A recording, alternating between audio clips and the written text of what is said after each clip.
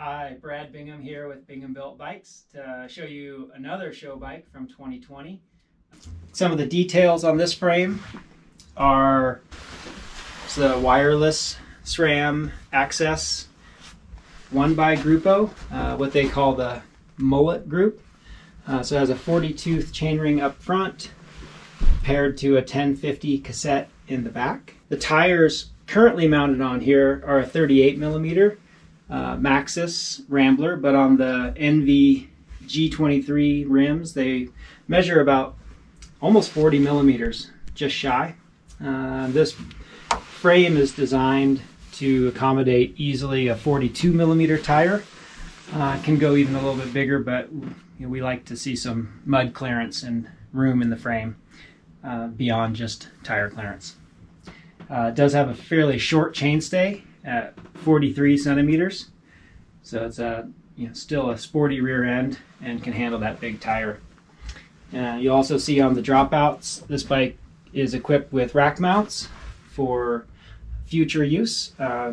No rack mounted from the get-go, but perhaps in the future. There's also the optional top two bento box mounts, and those are placed in what's kind of become a standard location now for use with some of those bolt-on top tube bags. And then also for some extended travel and touring, the bike has a third bottle mount under the down tube, which is actually a 3-mount style for use even with something like a Salsa anything cage. The bike itself is fairly small. If I were to give it a size, it would probably be about a 47mm, based on the seat tube length and the top tube length. Of course, top tube length kind of goes out the window a little bit on gravel bikes these days, because we like to keep the front center, the distance from the crank center to the front axle center, a little bit longer than a traditional road bike. And when you start doing that,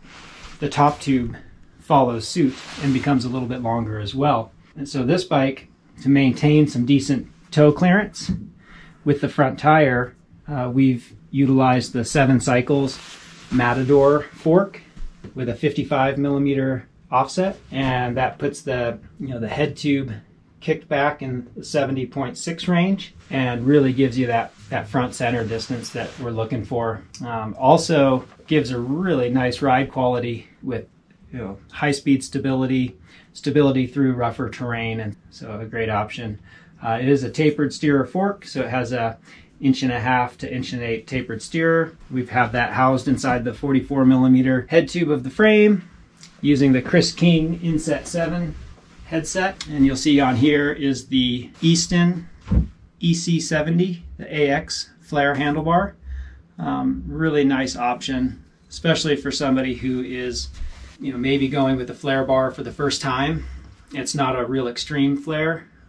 I believe it's about 16 degrees and is really comfortable, and that bar is being held in place by our titanium stem we make here in-house. And the bike is also complete with the Seven Cycles sweep post in titanium with a little bit of layback. Another frame detail is the bottom bracket is a T47. That's the 86mm wide T47.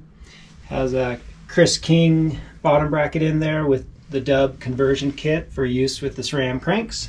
And all of that working together allows us to run the full internal hydraulic brake line. So you get a really clean frame with no wires, no cables. Brake line is almost completely hidden through the frame all the way through the bottom bracket shell and exiting the chainstay. And then back to the wheels for just a moment. Like I mentioned, these are the Enve G23 rims paired with the Industry 9 Hydra hubs. Great wheel set. And this is a rim that was developed specifically for gravel riding. So it has a really nice ride quality and is a tubeless compatible, hookless bead style rim, and just a great ride. Also keeps the bike very light. Super light, super capable. very simple 1x12 gravel rig for the world. Thanks.